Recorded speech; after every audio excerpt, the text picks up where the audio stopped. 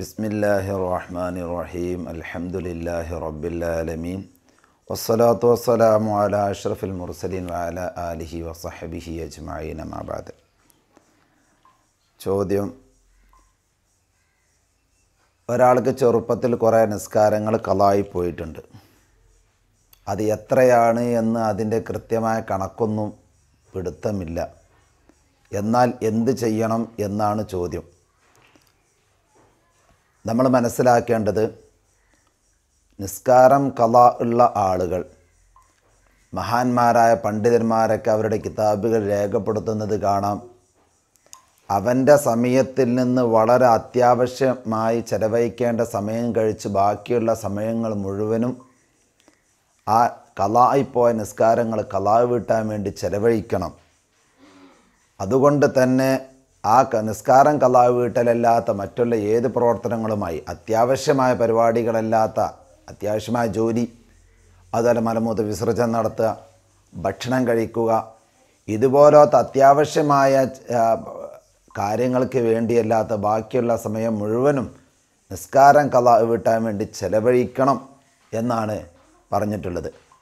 ഫുഖഹാക്കൾ മുഴുവനും അവരുടെ കിതാബ് രേഖപ്പെടുത്തിയത് കാണാം. അതുകൊണ്ട് തന്നെ എൻ്റെ ശബ്ദം ശ്രവിക്കുന്ന പ്രിയപ്പെട്ട മുഅ്മിനീങ്ങളോട്, സുഹൃത്തുക്കളോട് എനിക്ക് ഓർമ്മപ്പെടുത്താനുള്ളത്, നിസ്കാരം ഖളാ ഉള്ളവർ കഴിവിൻ്റെ പരമാവധി നിസ്കാരങ്ങൾ, എപ്പോഴൊക്കെ സമയങ്ങൾ ഒഴിവുകൾ നിങ്ങൾക്ക് കിട്ടുന്നുവോ ആ കിട്ടുന്ന സമയങ്ങളൊക്കെ നിസ്കാരം ഖളാ ആക്കണം.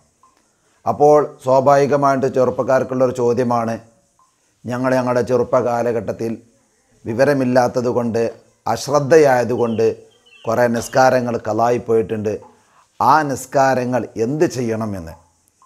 അതിന് പണ്ഡിതന്മാർ പറയുന്നത്, ഒരാൾക്ക് നിസ്കാരങ്ങൾ കുറേ ഖളായിട്ടുണ്ട്, എത്രയാണ് എന്ന് കൃത്യതയില്ല എങ്കിൽ അവൻ്റെ ആ കാലഘട്ടങ്ങളിൽ ഏകദേശം സാധ്യതയുള്ളിടത്തോളം കണക്ക് കൂട്ടി സൂക്ഷ്മത കാണിച്ചുകൊണ്ട് കഴിവിൻ്റെ പരമാവധി നിസ്കാരങ്ങൾ ഖളാ വീട്ടണമെന്നാണ്.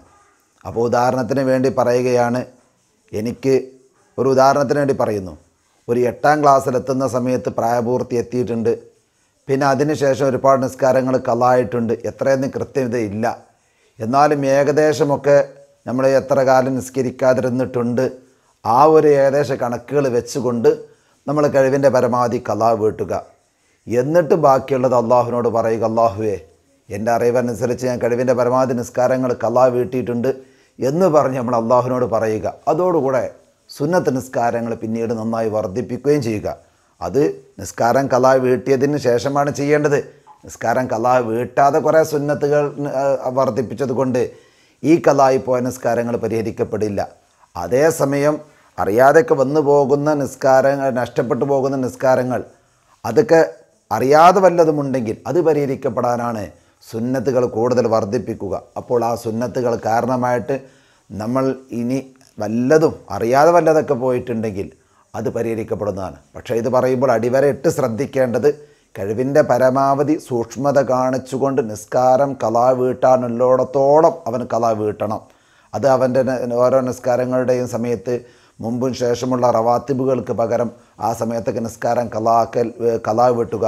ഇങ്ങനെ നിസ്കാരം ഖളാ വീട്ടുന്ന പരിപാടികൾ കൂടുതൽ ചെയ്യുക. പിന്നെ അവൻ്റെ ജീവിതത്തിൽ അറിയാതെ വല്ലതൊക്കെ വന്നു പോയിട്ടുണ്ടെങ്കിൽ അത് സുന്നത്ത് നിസ്കാരങ്ങളെ കൊണ്ട് പരിഹരിക്കപ്പെടുന്നതാണ്.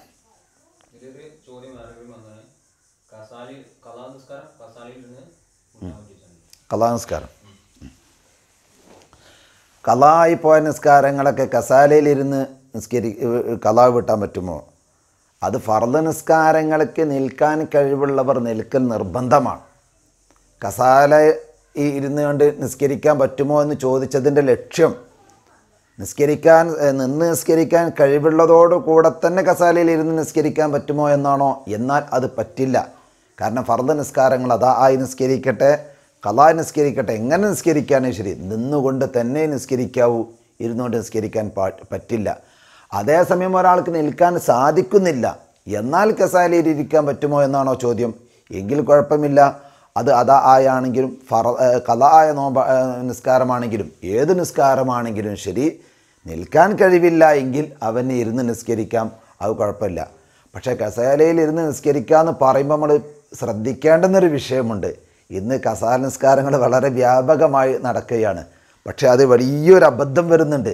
കാരണം എന്താ, അയാൾക്ക് നിൽക്കാനോ നടക്കാനോ ഒന്നും പ്രശ്നം ഉണ്ടാവില്ല. അയാളുടെ കാൽ മുട്ടുകൾക്ക് വേദന ഉണ്ടാവും.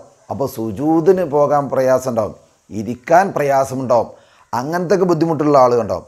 അങ്ങനത്തെ ആളുകൾ പലപ്പോഴും എൻ്റെ ദൃഷ്ടിയിൽ തന്നെ പെട്ടിട്ടുള്ളതാണ്. അവർ പള്ളിയിലേക്ക് ഇങ്ങനെ നടന്നു വരും, അങ്ങാടിയിൽ നിന്ന് ഒരു പ്രശ്നവുമില്ല അയാൾക്ക്. അങ്ങനെ നടന്നു വന്ന് ഹൗദുങ്കരയിൽ നിന്ന് ഒതു കൊടുത്തു. ആ ഒതു കൊടുത്ത ആൾ പള്ളിയിലേക്ക് കയറി വന്നു. അങ്ങനെ പള്ളിയിൽ വന്നതിന് ശേഷം പിന്നെ അയാൾ ഇങ്ങനെ ഒരു കസാല എടുത്ത് ഇങ്ങനെ വരും. വന്നിട്ട് ആ കസാല അവിടെ വെച്ച് അതിൽ ഇരുന്ന് നിസ്കരിക്കുന്നു. അവരുടെ ഫർദ് നിസ്കാരം ഒരിക്കലും സ്വഹിയാവുകയില്ല. കാരണം ഇവന് നിൽക്കാൻ പ്രയാസമില്ല, അവന് ഇരിക്കാനും സുജൂദ് ചെയ്യാനൊക്കെയാണ് പ്രയാസമുള്ളത്.